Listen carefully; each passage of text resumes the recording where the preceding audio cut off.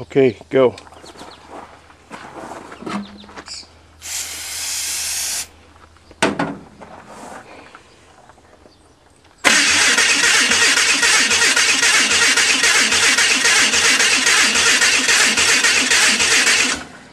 Wait a minute. That might help. Try it again.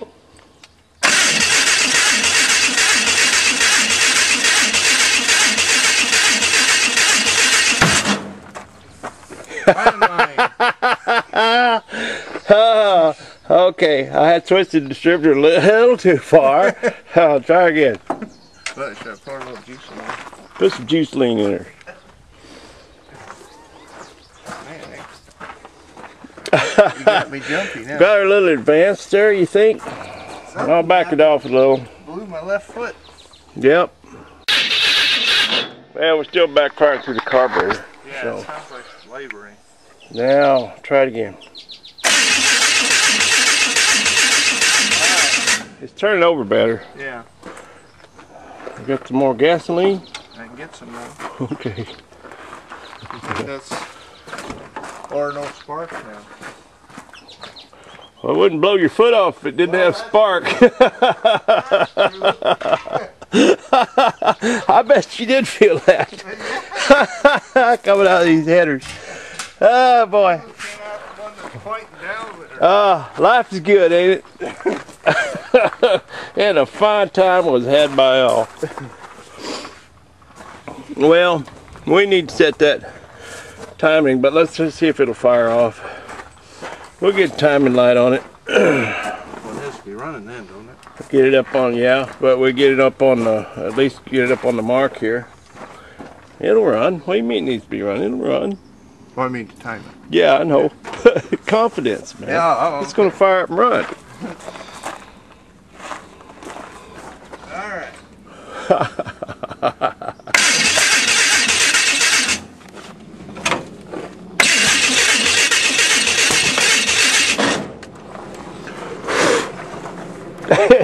Fox fired the hole right there. I don't think we get. Well, I bet, yeah, it's popping through there, so why isn't. Yeah, well, you know, it's real weak fire. Yeah. And those plugs, points, and rotors wouldn't hurt a thing in the world. It's real weak. When I looked at that spark plug, it's just tiny little red fire. It needs to be a hot blue. A hot blue flame. But it will run. Yeah. We know it'll run. It's going to run. It's going to be good. Bob and I were just talking about how you should always check your plugs, because even though they're supposed to be preset, is what I heard anyway, they're sometimes not. And here's a good example. I just took that right out of the box. It's completely shut.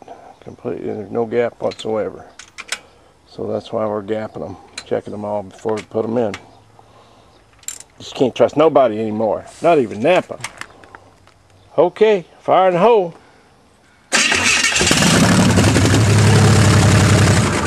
That's what I'm talking about. We just had a little gas in the carburetor, ran the fuel out. That sounds good. That's going to sound good, man, those headers. Yes, sir.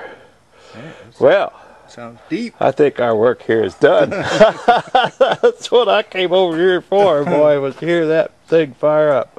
Right. Yeah, well. So now I can put the gas tank in it. Yeah. Run the lines here. I just. Yep.